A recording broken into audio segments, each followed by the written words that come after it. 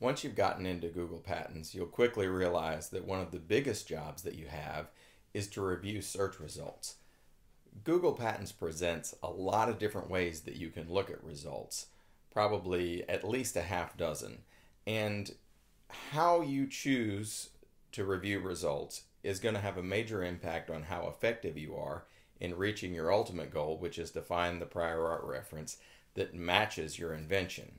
So what I want to do is show you a couple of different ways that you can review results and try to explain how the different ways that you review results can impact your effectiveness. Once you're in Google Patents, you're going to see that there are a whole lot of results. Here it says there's about 2,700 results. So you can spend a significant amount of time looking for results. When you're doing that, probably something that you don't want is to have this search sidebar there. So what I want you to do is go ahead and click the X and get rid of that, because that's useless information. When you are reviewing results, probably the most relevant thing that will be at the very top of each individual result is the title for that particular patent application, patent, or document. So scan the title and scan this little snippet which is taken out of the patent document, and it's going to have the key terms that you put in the search. And that's how you're going to figure out which of these references are the ones that are closest. And once you find something that looks like it's close, you're going to want to click in. And this is the second view that you're going to get, is once you click on a title. Once you're in the actual document, or this is the Google Patents document view, you're going to want to scroll down and see where the keywords show up. So you may look at a particular snippet of text and read that and say that's particularly relevant or not relevant. If it's really relevant, it's the most relevant thing you've seen, go up here and write down the document number right here. That's going to be your best reference. That'll allow you to get back to it really easily. But there are other ways to view the documents. One of the things you can do is go ahead and click on one of the images, and that's going to open up a separate image view.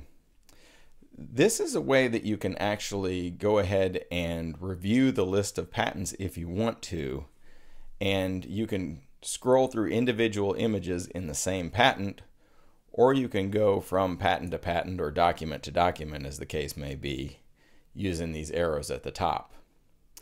A lot of times you'll get documents that don't have any images, so you just keep on scrolling. One of the disadvantages of this is that it doesn't really display the snippet, which can be pretty useful if you're just trying to get a very quick overview. Going through large format images tends to be one of the slower ways to go about searching.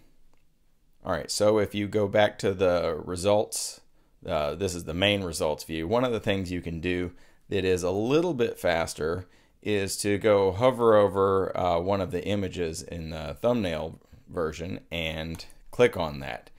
And instead of just a list of snippets and titles, you'll get snippets, titles, and all of the various drawings that are in the individual documents. So it's going to slow you down a little bit, but that's a nice addition of information, and that may be the best way to find the results you're looking for, particularly if the context of the text snippet is valuable, but the drawings are going to add significant additional value. So that's a very nice way to go about looking through your results.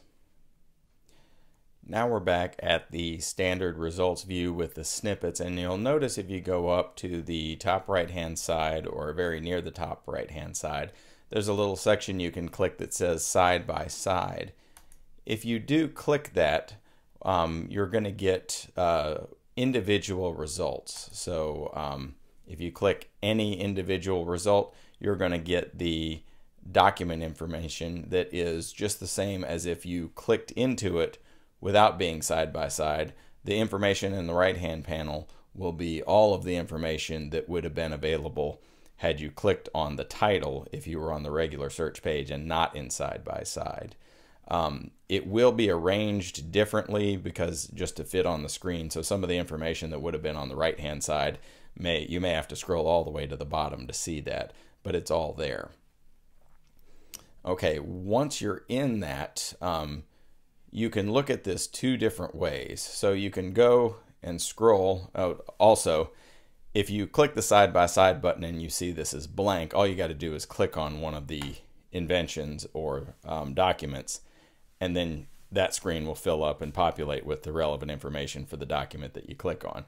You can go and click as many different ones as you want, and as you go, if what you're interested in for an individual document is the drawings, then what you want to do is click on the drawing and it'll bring you to a different view. So you can change different documents, and then the way to toggle back and forth is just to click the X up here, and then if you want to go back, toggle back to an individual drawing, click the drawing right there.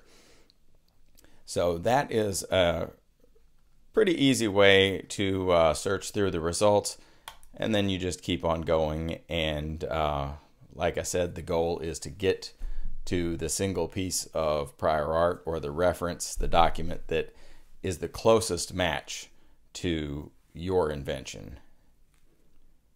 Starting again at the main review page for individual results. Sometimes this is not often the case, but sometimes the only information that is truly important is what is in the drawings, or so much so that you're willing to rely on the drawings to the exclusion of other information. If that's the case, what you want to do is click on the individual title, which will take you to the individual document summary page. Go down and click on the individual image for the drawing, and then you're going to want to click this little open rectangle here, and it'll bring you into a full screen. And at that point you can go document by document, or you can go and look at individual drawings. And that is not a very fast way to go through the documents, but if what you're really interested in is the drawings, and that's where you expect to find the reference that's closest to your invention, then that's the best way that you're going to be able to find that information.